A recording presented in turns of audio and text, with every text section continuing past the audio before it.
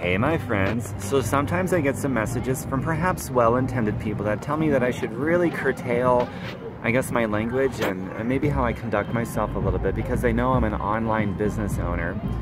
And so my response to that is always, hey, I know you mean well, but if I feel like I have to give up an ounce of my genuineness and who I truly am to be a successful business owner, then I don't really own my business. My business owns me, and then I might as well just go back and get another job like every other sucker that has a job, working for money and totally controlled by the dollar to pay their bills.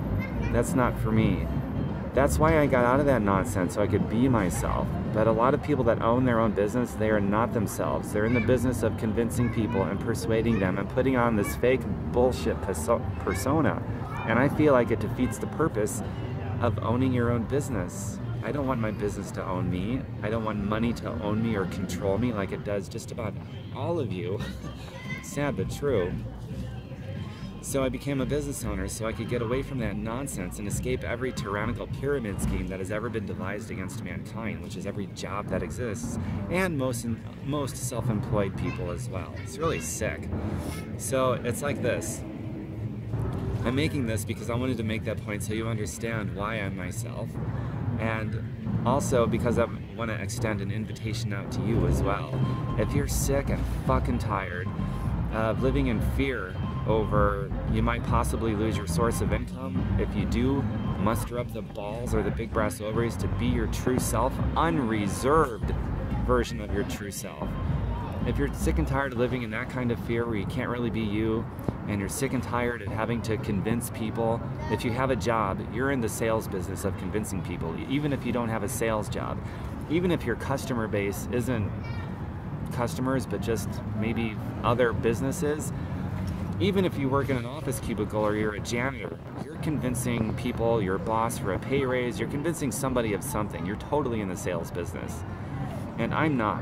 So if you have a job, by default, by the nature of that ugly beast, you're convincing people more than I am because I don't do it at all. And I get to be myself. And I get to do what I want to do. And I get to act in a way that reflects who I really am without the fear of loss like I would at a job if I was going to be who I really am. And that's the bottom line. And I get to live this free, beautiful life. I'm in Las Vegas right now, making it a pool day.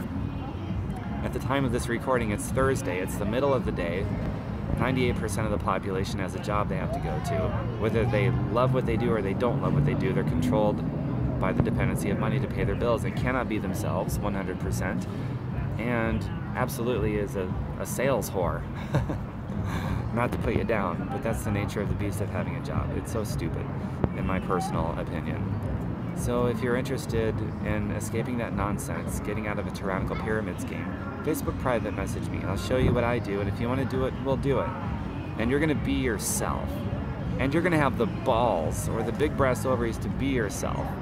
And I want to dissuade you from contacting me in the first place if you're going to come up with rationale and do incredible mental gymnastics as to why you can't have a more free, more liberating life. So don't contact me if you're going to do that. But if it turns you on, if it just sexually excites you or otherwise excites you to be a free human being, then connect with me, we'll talk about it, and if it's for you, we'll do it and we'll crush it and we'll be fucking awesome.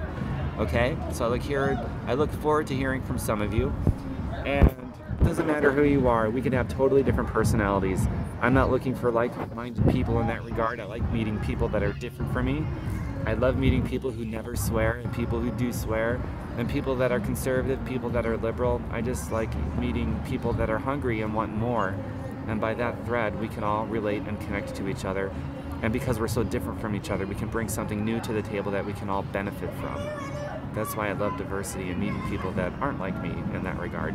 Okay? So I look forward to hearing from you. And I've also got my website. It's called fireyourboss.xyz. It's not a .com, so don't type in .com, it won't go there. It's fireyourboss.xyz. And connect with me over Facebook private message. And I'll show you what I'm doing, okay? Bye for now.